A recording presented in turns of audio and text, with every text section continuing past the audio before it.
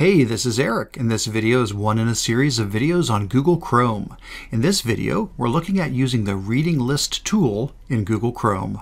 In some of my other videos in this series, I talked about ways to manage your bookmarks in Chrome. Bookmarks are great for sites that you want to save permanently and access over and over again. But what about sites that you might just need temporarily? Many times when I'm online, I may come across an article that I want to read, or a website that I want to explore, or a tool that I want to test out. But I don't have the time right now to do so. I want to save the site for later, but I don't really want to add it as a bookmark yet. What can I do? Well, thankfully, Google Chrome has a helpful built-in tool called the Reading List that is perfect for this type of situation. Let's take a look at how this works. Now, there are certainly lots of ways you could keep track of web pages and online tools that you want to get around to. You could add them to a Google Doc or a Notes app, or even bookmark them. However, I have found that I really like the ease and convenience of the Reading List in Google Chrome. Here's how it works. Let's say you come across a website that you want to save for later when you'll have more time to process it.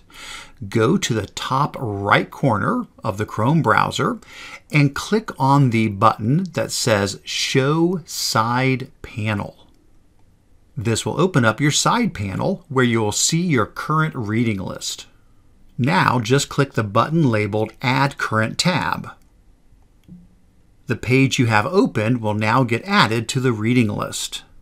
We can do this for all of the pages that we want to get back to later.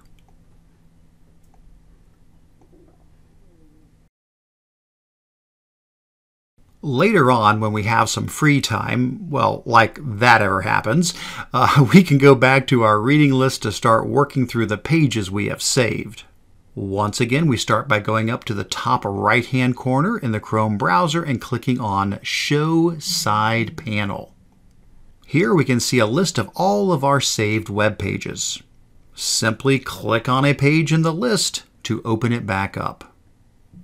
Now, when you're done exploring the page, you've got several options.